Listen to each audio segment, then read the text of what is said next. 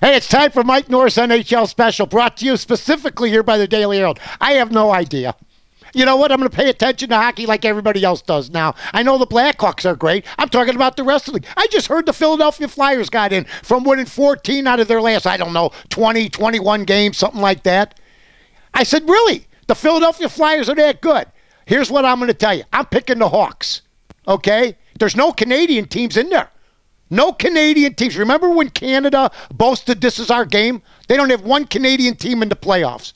How rough is that? There's only one destination. It's for the Blackhawks, like I predicted, to win 5 in 10 years. They're on the march right now, and I'm praying and hoping, and we need Crawford to stand up on his head in goal and everything else. Patrick Kane cannot be shut down for a couple games. Taves has got to be more relevant, and the defense has got to play tough. And, you got Keith, that issue there. So let's see what happens here. But I'm liking the Hawks. Mike North, the Daily Herald, the Rebel Inside, with my NHL preview.